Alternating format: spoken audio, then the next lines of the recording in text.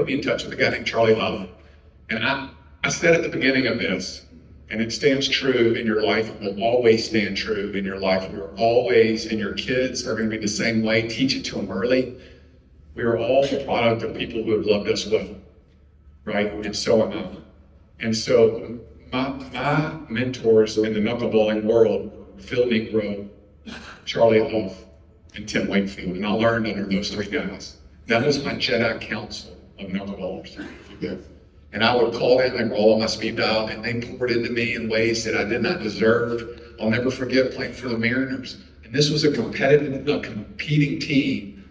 He was coming through with the Red Sox. I was playing for the Mariners, and he said, hey, Ari, why don't you come and watch my bullpen? I mean, who does that, right? Like, they're trying to beat us, not giving me advice on how to beat them. And that's the fraternity of knuckleball guys. I mean, it's just such a tight-knit fraternity. Hey, thanks for watching this short with us today. And if you like it, check out our full episodes on our channel and website. We'll put those in the links below. And as always, Scott, like and subscribe. Or subscribe and then like. Whatever order you want, really. Whatever order you like. Yeah. Thanks.